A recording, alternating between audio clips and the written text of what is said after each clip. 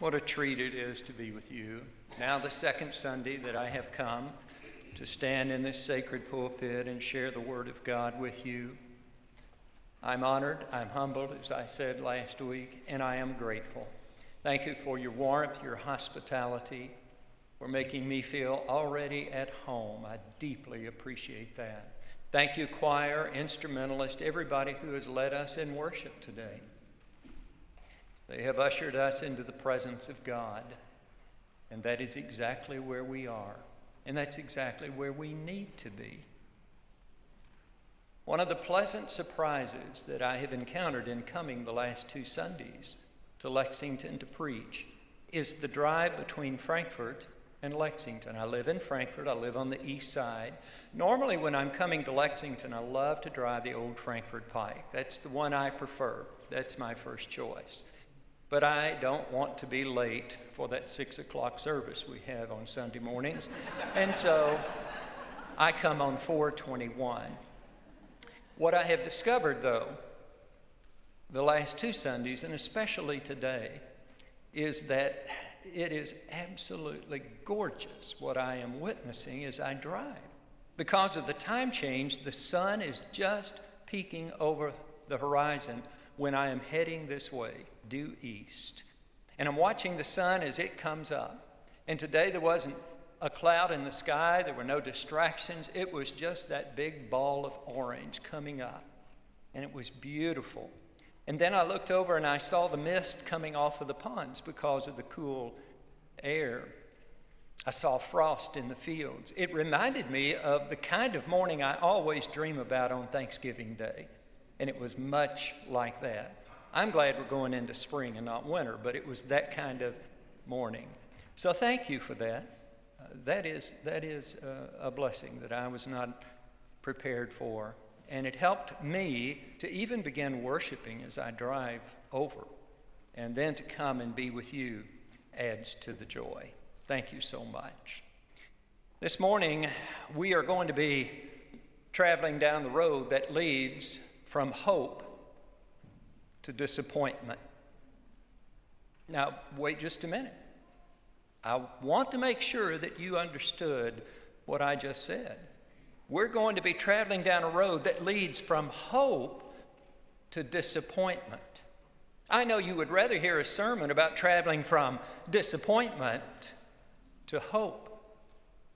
I would rather preach a sermon about traveling from disappointment, discouragement, despair to hope, but that is not where this text takes us. I don't think you're unfamiliar with this road that leads from hope to disappointment. Maybe you experienced it yesterday, between 5 and 5:30 in the afternoon.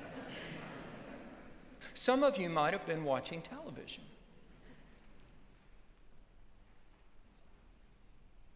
And with about 3 minutes to go in a certain game I shall not name, one team was ahead by, 8 points? And hope was just rising to the point we could actually sit down and watch the game without pacing. We didn't have to go outside. We didn't have to change the channel. We could just sit and enjoy the last 3 minutes of the game because hope was rising with every bounce of the ball, and we just knew the outcome.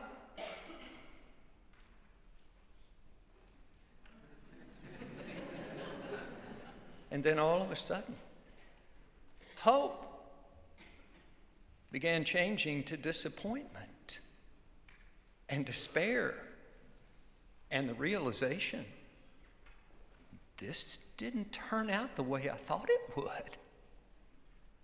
May I remind you, though, the 2012 team that won the national championship did not win the SEC tournament.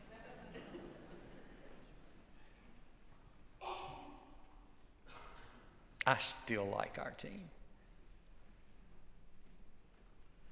Jesus is on the road from hope to disappointment. And with every step he takes now, it's crushing his spirit. You've been there. You've experienced that. You know what it's like. I don't want to take another step. I don't want to go in this direction any longer. I want to turn around. I want to go back toward hope and not continue on this path. You see, he's come near the end of his ministry. And it is painfully aware, he is painfully aware now that all he wanted to accomplish and all he wanted to do for the people that he loved so dearly, he was not going to be able to do. Resistance was growing. It was growing stronger and broader every day. His words, his work, his very presence angered people, people with a lot of power. And he was so disappointed. Oh, Jerusalem, oh, Jerusalem. And I think about the words that, very similar words that he repeated when he is cresting the Mount of Olives Palm Sunday as he's riding into the city. Oh, Jerusalem, Jerusalem, if only you had known what would bring you peace this day. But it is not to be. You have rejected the best thing God ever did for you and sent to you. The source of this resistance that is so apparent to him now, that it is going to end his life, the source of this resistance, where is it coming from? There are two places. One, you will not be surprised. The other one, you might. Some Pharisees came to Jesus. First of all, I don't know what their motive was in this particular passage. I don't know the motive of the Pharisees. I want to say they had pure hearts here. They were concerned about Jesus.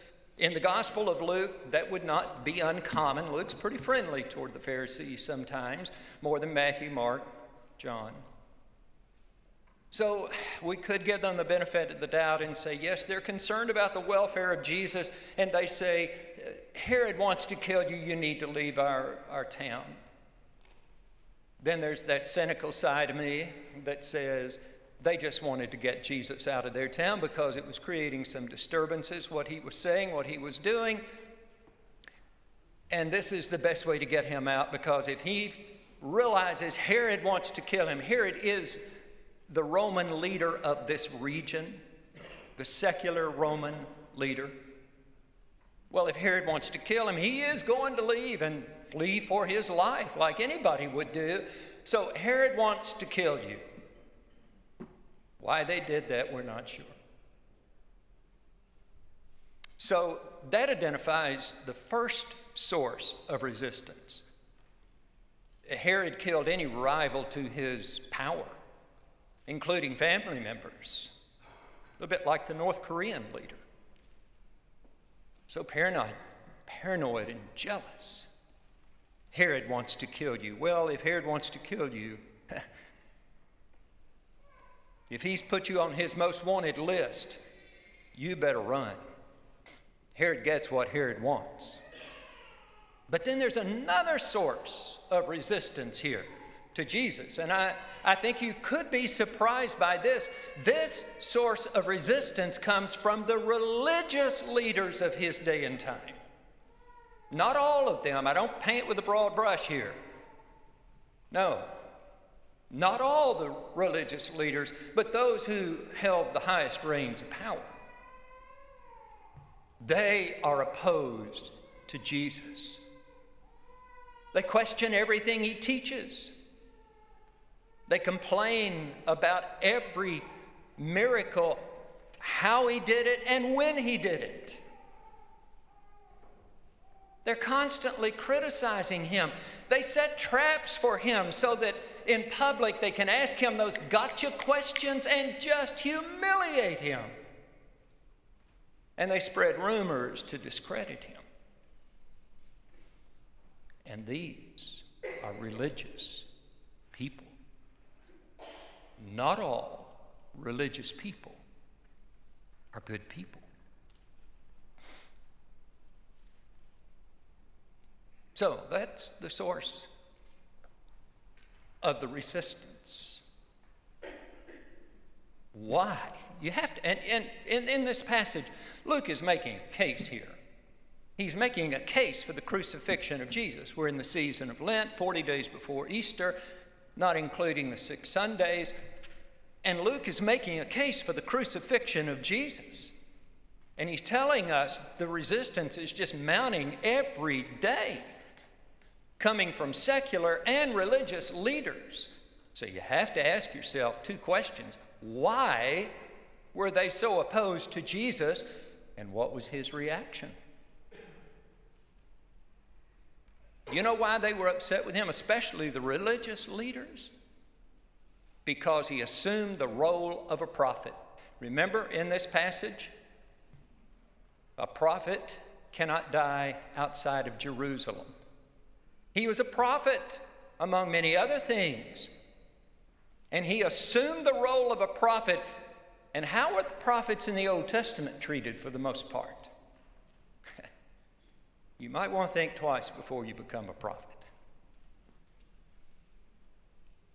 Jesus spoke truth to power. And he laid the blame for many of the world's problems at the feet of the religious leaders of his day and time. He held them responsible and accountable, and he called on them to repent. He was not timid or shy. Oh, Jesus was a prophet, bold. He wasn't timid or shy, especially when it came to pointing out the faults of the religious leaders. He exposed their hypocrisy, their addictions to power and prestige and pleasure and money and the lavish lifestyles they lived. He criticized the religious leaders for using their power and influence for personal gain. He denounced them for making life harder for those who were struggling to survive. He called them out for being selfish and greedy, rude and arrogant, insensitive and cruel. And he challenged them to embrace kingdom values and to denounce the world's priorities by pursuing love over hate, serving over being served, sacrifice over self-indulgence. Oh, there is no doubt. Jesus' words and his work created conflict between him and those who chose to control people rather than serve them. I think you see why the religious leaders and even Herod turned on Jesus. His voice had to be silenced. His ministry had to be ended. He was too big a threat to them and the power structure that worked to their benefit. So what was the reaction of Jesus? How did he respond to all this mounting resistance? Well, he was not surprised. Neither was he intimidated. And he had 2 responses. One, he called Herod what? A sly, conniving, deceitful, destructive, and self-absorbed fox. Furthermore, he renewed his commitment to the work God sent him to do, and he continued right on his way to Jerusalem, the eye of the storm. But he had another reaction, another response, and it expressed the longings of his broken heart. Oh, Jerusalem, Jerusalem, you who kill the prophets and stone those sent to you, how often I long to gather your children together as a hen her chicks under her wings, but you would not let me.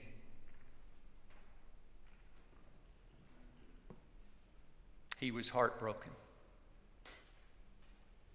Remember what I told you last week? When I come on Sunday, I'm going to share with you what I have learned from my study of the previous week. So let's ask the question today, how does this text and this story intersect with our lives today and this week? First of all, nothing of great value comes easily. Nothing of great value comes easily. Every dreamer will encounter a variety of struggles in his or her efforts to make their dreams come true. It was true for Jesus, true for the disciples, true for the early Christians in the first generation. It will be true for us. All the honorable motives and good intentions that dreamers bring to the table don't take the challenges out of what they're trying to accomplish.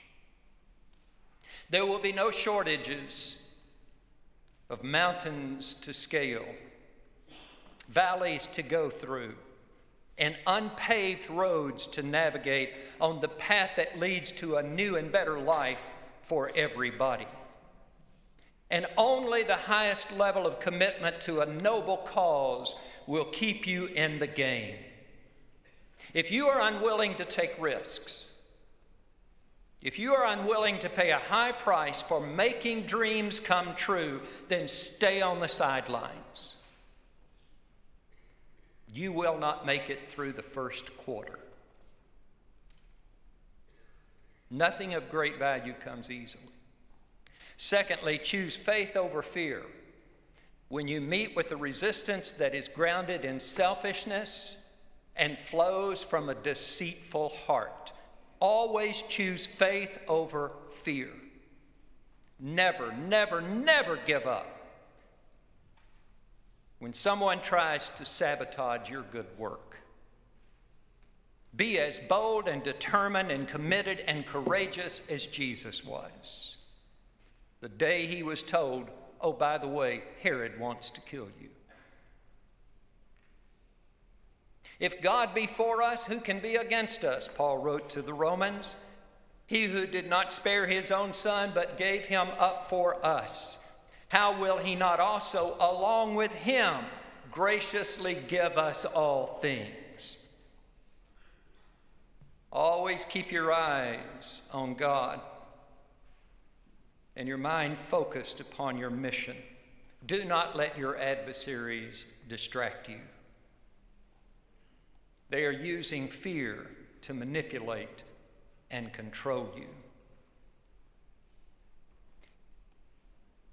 Thirdly, nothing of great value comes easily. Choose faith over fear and rely upon God when you meet with resistance. And then thirdly, and I'd never seen this in this text until last week, not everyone you love will let you help them. Not everyone you love will let you help them. Sometimes the resistance we face comes from those we know the best and love the most. Tragically, it can be family members, it can be dear friends who do not want what you have to offer, even if it is in their best interest. They will not appreciate what you are trying to do on their behalf to keep them from going down a path that leads to death and destruction. And it will break your heart and has broken your heart, just as Jesus' heart was broken.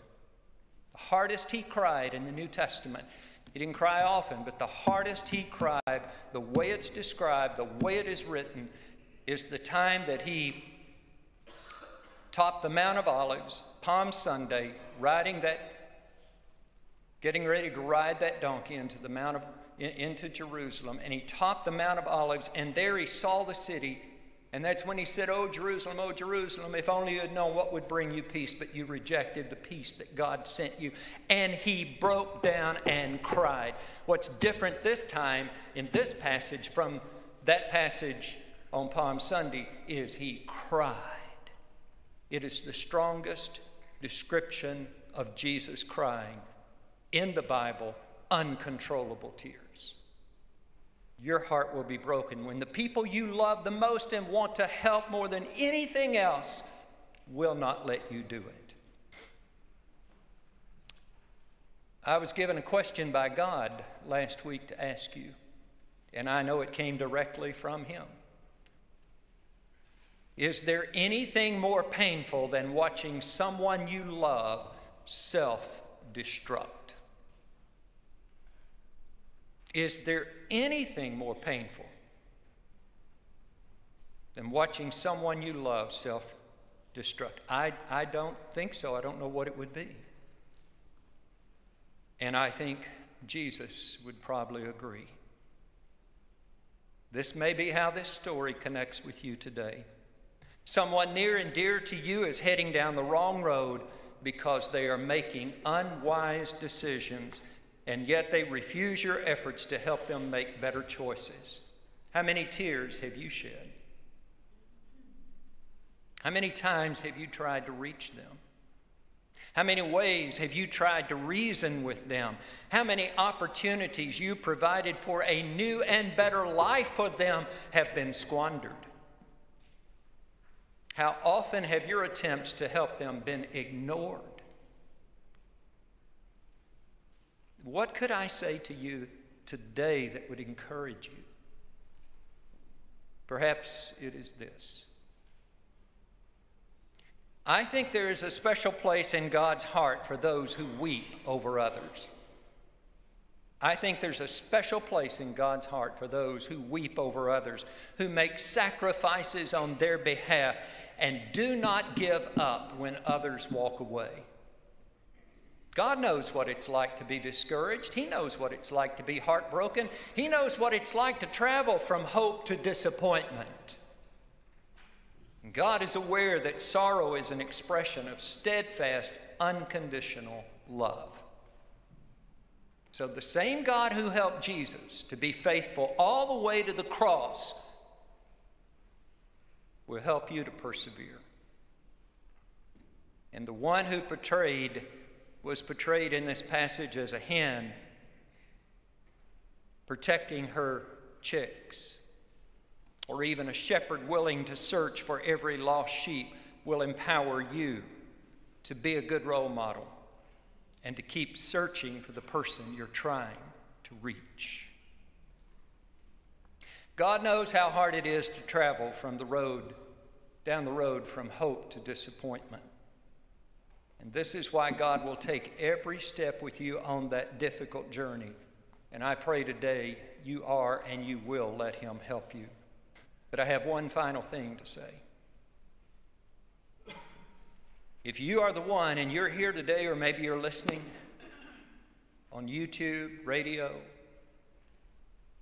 if you are the one who is breaking someone's heart by heading down the wrong road, the road of destruction, God will help you too to make tough changes in your life.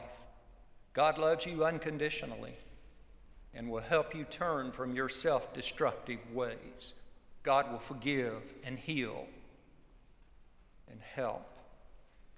So think twice before you walk away from somebody who is your prophet sent to you by God, someone who is honest with you and trying to help you live a better life. Ask yourself what they know you don't, what they see you are overlooking.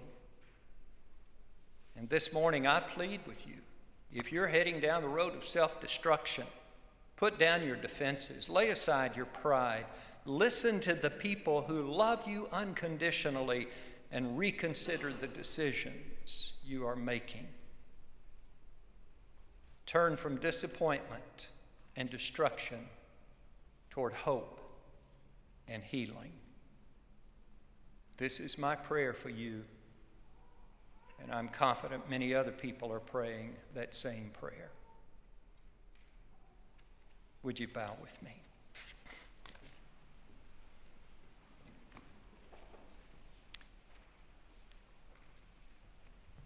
Continue to speak during this invitation. Wherever this intersects our hearts and lives today and this week, will you come, show us, help us? but we pray in the name of Christ. Amen.